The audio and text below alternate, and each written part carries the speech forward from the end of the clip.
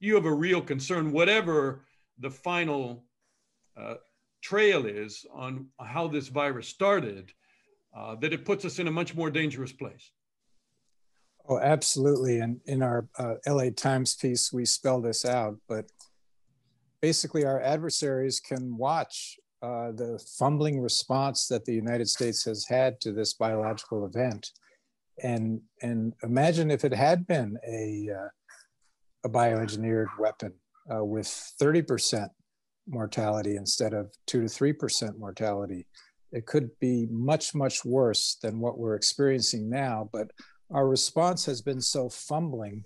I'm concerned that we send the message of vulnerability, and that those who would wish to do us harm will see that as an opportunity to pursue the deliberate use of biological weapons against us.